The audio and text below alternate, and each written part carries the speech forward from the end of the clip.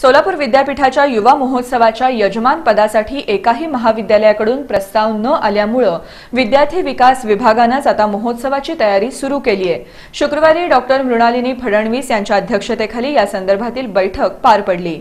या बैठकीत युवा महोत्सवासाठी दिल्या जाणाऱ्या निधीमध्ये वाढ करण्यासंदर्भात चर्चा झाली।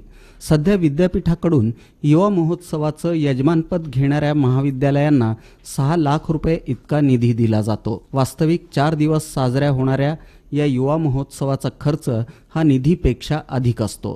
त्यामुळे अनेक महाविद्यालये यजमानपदासाठी तयार होत नाहीत आणि प्रस्ताव पाठवत नाहीत।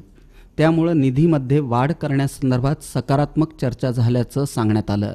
आता लवकरच विद्यापीठाच्या व्यवस्थापन परिषदेची बैठक होईल, त्यामध्ये निधी वाढवण्याचा निर्णय होईल असं सांगण्यात आलं। युवा विद्यार्थी कलावंतांच्या कलागुणांना वाव मिळावा आणि त्यांना एक हक्काचं व्यासपीठ उपलब्ध व्हावं या उद्देशानं सोलापूर विद्यापीठातर्फे दरवर्षी उन्मेष सृजन रंगाच्या रूपानं युवा महोत्सवाचं आयोजन केलं जातं।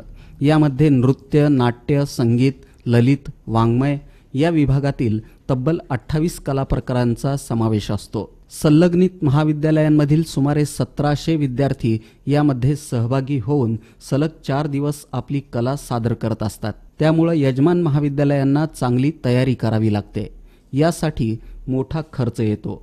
त्यामुळे युवा महोत्सव निधीत वाढ करण्याविषयी विद्यार्थी विकास विभाग समितीच्या बैठकीत चर्चा झाली। याचबरोबर विद्यापीठ प्रशासनाकडून काही महाविद्यालयांना महोत्सवाचं यजमानपद स्वीकारण्यासंदर्भात विनंती केली जाणार असल्याचं सांगण्यात आलं। या बैठकीला विद्यार्थी विकास विभागाचे संचालक प्राध्यापक सूर्यकांत शिंदे यांच्यासह समिती सदस्य उपस्थित होते।